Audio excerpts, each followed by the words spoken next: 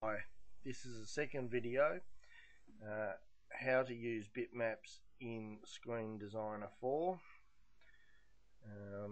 When I use the term bitmaps, I'm referring to any picture file, whether it be JPEG, bitmap, or PNG, or any of the other files that it will accept. First thing we're going to do is insert an image. I've prepared one earlier. And we'll have a look at what that is. So we'll just click on the image, click on the screen, you'll see this box appear, double click on that, image location. Now you'll find that all bitmaps have to be placed within the Mac3 folder in the bitmap folder, and then you can just create your own folder for the screens that you're designing. So in this case we'll open up the phone links one, and we will insert this bitmap which was created in RealDraw at an earlier time.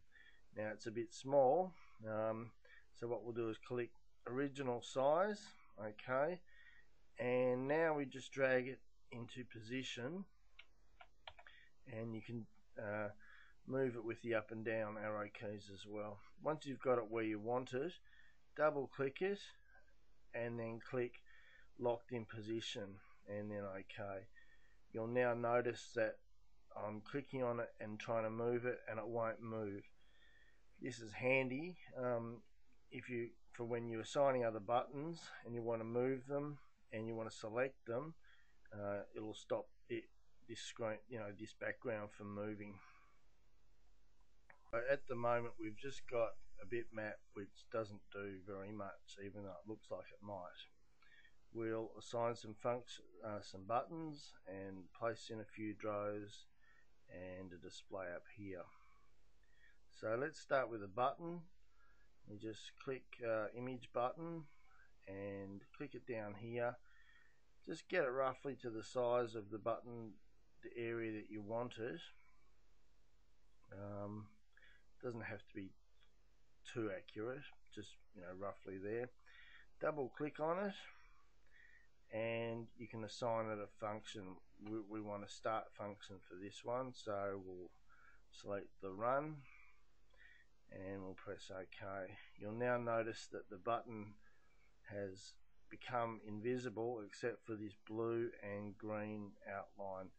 That does not show in Mac itself, but it just gives you an idea of where the actual button is on the screen. Now a quick way to make lots of buttons is just click on the original one you've made, go up to edit, copy, and then just press Ctrl V a few times and you'll notice some more buttons appear. You can then assign them, then place them over the other buttons that you want to place on your screen. Now you'll remember that I've assigned the function of start, and so all of these buttons will be start until I change them. So for the stop button, for example, we don't want it to be the start or run function, we want it to actually be the stop and OK. Now that you'll have to do that with all these different buttons. You may find that some of the buttons don't actually have a pre-written system function. That's when you need to then select the OEM code function and assign the appropriate OEM code. I think you can find the OEM codes in the wiki file in the Mac support section on the website. What I tend to do is actually open another Screen Designer with a screen, the original screen that Mac comes out with, and I check the codes that they're using for the functions and just copy them across.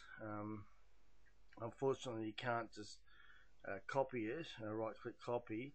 You actually have to read it and then just punch it in manually. Let's now place some digital readouts and see what happens there. Okay, so we select the DRO, place it on here, just get it roughly to the size that you want it, and then place it over.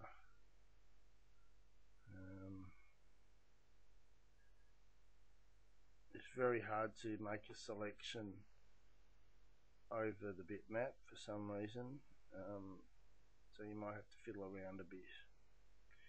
Once you got it to the size and position that you wanted, just copy it again. So we'll just select copy and then Control V, and then just place them over the positions that you want.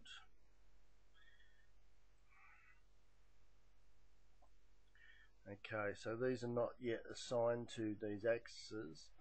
You can just click them, double click them, system function. Well, this is the X one, so we'll go for X position. Okay, Y position. Okay,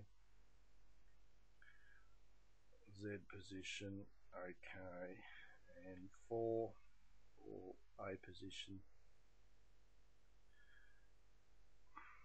Okay, so that's some digital readouts. Okay, once you've got your digital readouts in position, you can change the background colors and all that to suit your design. If you go up to this color selection icon up here and click it, you'll notice you can change the different colors. So for the dry background, when it's normal and unselected, well, in this instance we'll make it black. For the dry numbers, obviously they don't want to be black.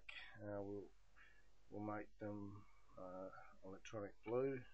I think we'll call that electronic blue, or let's call that electronic blue. And the selected color, when you're actually going to punch in some numbers, maybe just a little bit lighter than black, so we'll select that, and if I click that, you'll now notice this has changed. Unfortunately, there's white lines that are displayed around the draws. I think Art's going to remove that. He has in the past, but they seem to have appeared again, which doesn't really help with your design, but it's just something we've got to put up with in the meantime. The next thing we're going to do is place some LEDs on the screen. So you just select the LED button and click somewhere on the screen and resize the LED to suit your design, and then just place it in position. You then double click on it, select the colors that you want, red, green in this instance, and the system function, and it's an e-stop LED, so we'll select that one, and OK. You can place LEDs all over the screen to show the state of the different buttons that have been selected and what's happening on the screen. That's fairly straightforward. The other straightforward thing is putting a toolpath on. There's not a lot of options with that other than placing it and just placing it. You'll notice that I can't select that corner very easily at all. That's a fix for Art. There we go, and then just drag it in position. This also has white outlines when it's displayed in Mac, which will be going eventually. Now I think that's pretty much everything. You know, you can place G codes on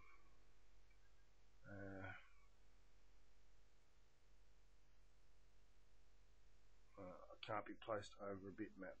It has to be placed off screen first and then placed into position. Obviously I haven't made a surround for this, but you've got the general idea anyway. I think that pretty much concludes how to get the screen running. Then it's just a matter of saving. You press save as, and well, in this case you don't actually save the set into the bitmap folder, so we'll go up 2 levels, you save the set into the Mac3 folder, and we'll call it what's the project? Foamlinx, Foamlinx, and save. Next thing I'll do is I'll just open it up quickly in Mac just to show you what it looks like. Okay, so I've opened up Mac, and to load the screen that we've just worked on, we go to View, Load Screens, and you'll notice there's a few screens to pick from. This is the one that we did in the just before, and there it is. And you'll notice that the buttons, they're working. They give the simulation of being pushed.